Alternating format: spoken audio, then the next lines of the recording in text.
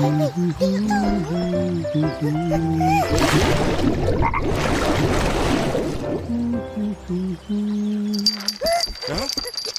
ada ikan. Beratnya. Ikan besar ni.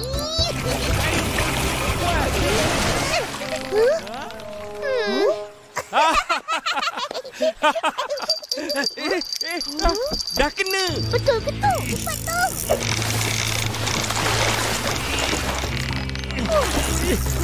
Kill ikan ni.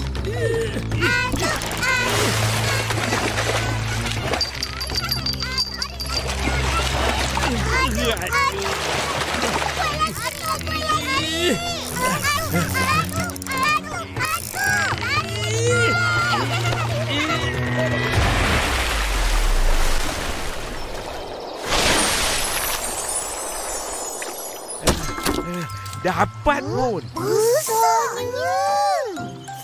Hebat dah tu. Tahu tak apa.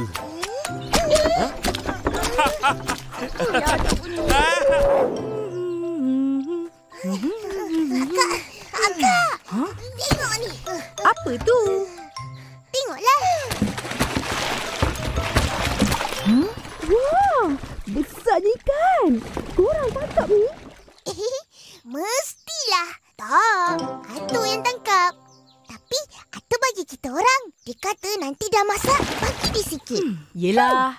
Dah, pergi mandi. Korang pun dah bau ikan. Baik. Ya, tepilah.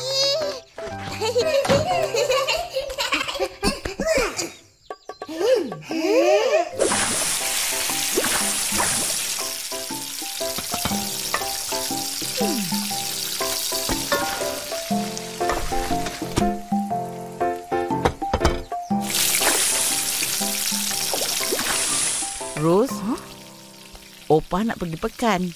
Mungkin lambat balik. Kau makan dengan adik-adik kau ya? Ya, Opah. Apa yang kau goreng tu? Telur ikan. Atuk tangkap ikan dengan Upin Ipin tadi. Ada pula telur. Dah lama Opah tak makan telur ikan. Simpankan sikit ya.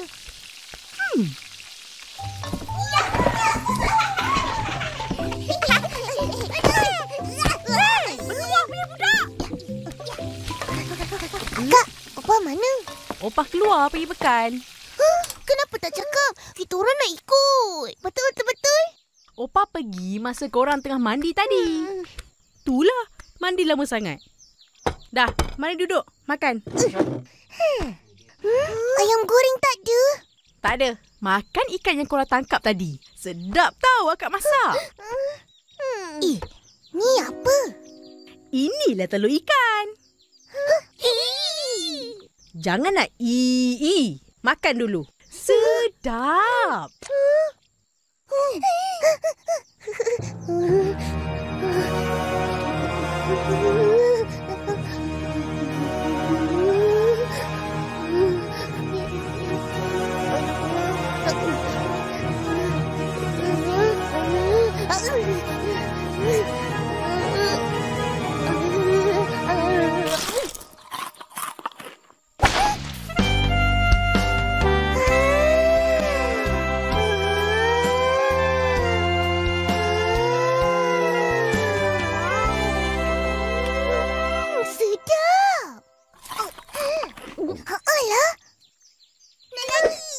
Tak boleh. Ini untuk Opah. Alah, nak sikit je lagi. Bolehlah.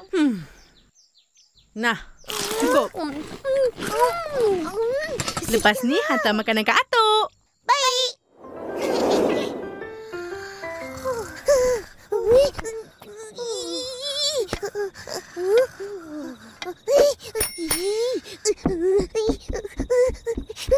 Nak pergi mana tu? Terkejut aku. Nak pergi tandas lah. Ajaklah aku.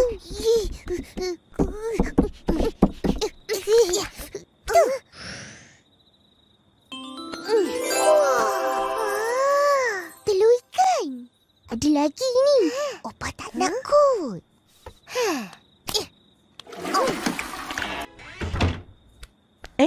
Buat apa kat dapur ni? Nak ke tandas? Opah belum tidur lagi? Belum. Opah baru balik. Belum makan lagi. Belum makan?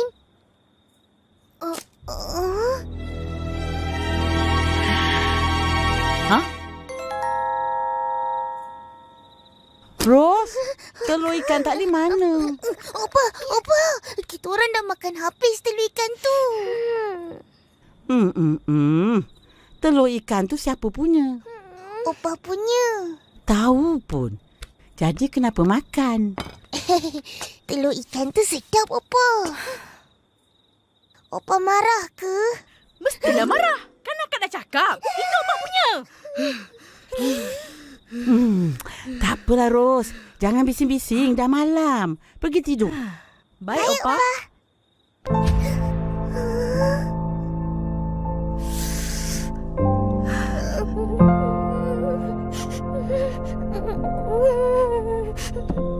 Akak. Jangan tutup lampu lagi. Kita orang nak ke tandas. Ish, bertuah punya budak.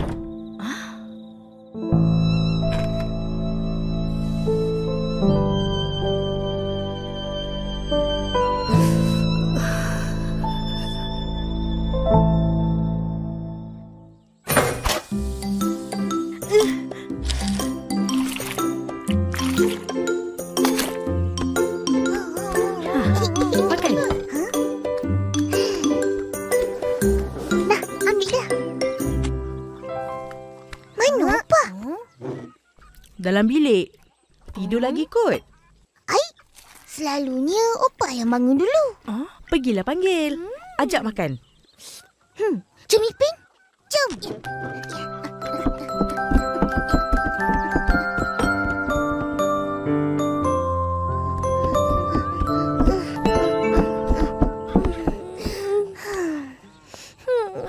Kenapa sedih? Opah mana? Opah kata... Opah, mari makan. Opah. Korang makanlah. Tak payah tinggal kat Opah pun. Opah tak ada selera nak makan.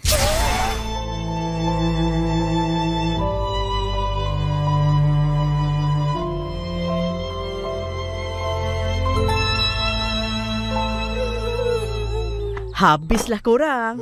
Opah dah merajuk. Nanti Opah lari ke batu belah batu bertangkup. Dia cakap macam ni. Batu belah batu bertangkup. Makanlah aku.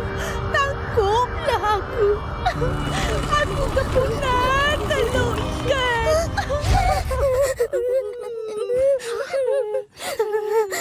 Batu tu pun terus terbuka luas dan terus ngap Opah. Tahu takut? Opah, nak salam.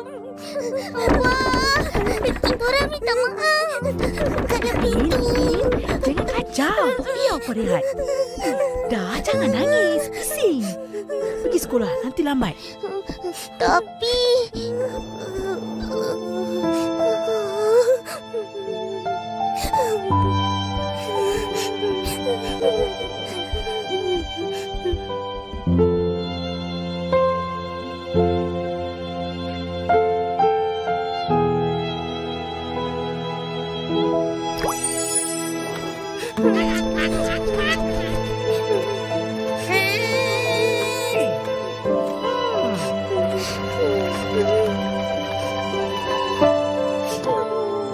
Opah merajuk. Dia kempunan telur ikan. Apa itu? Dia cakap dia punya Opah mau makan telur ikan tapi tak dapat. Oh, kenapa? Dia berdua makan habis. Wah, kamu sudah berdosa dengan Opah. Minta maaf aja sama Opah. Habis itu beli aja telur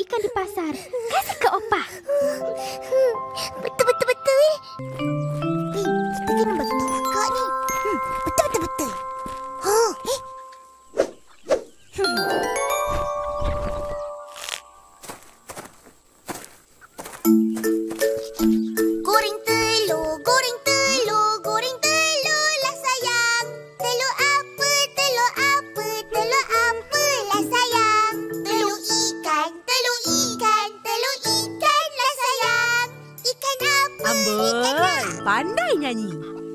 Kak, belikanlah Opah telur ikan. Please. Nak pujuk Opah lah ni. Kalau nak pujuk, tak boleh dengan telur ikan yang dibeli. Tak sama. Nanti Opah bertambah melaju. Kesian tau. Jadi, kita orang kena pancing ikan? Begitulah. Tak payah sedih-sedih. Senang je nak pujuk Opah. Macam mana? Ikut Kak. Ya.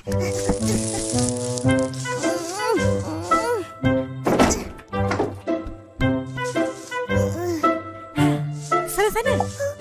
Bantu. Nak bersih-bersih tau. Opah tak suka debu-debu ni.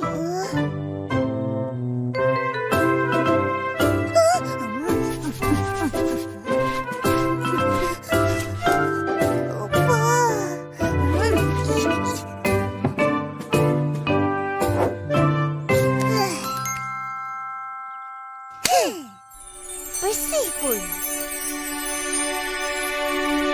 Mesti Opah dah tak merajuk kan? Cepat. Opah dah balik. Tada! Opah suka? Ish, apa ni?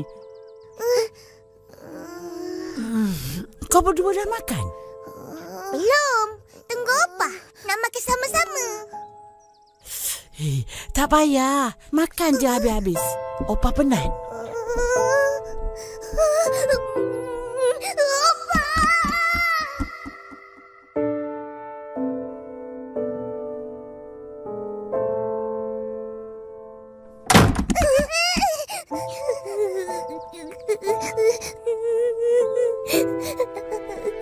Opah dah tak sayang kita.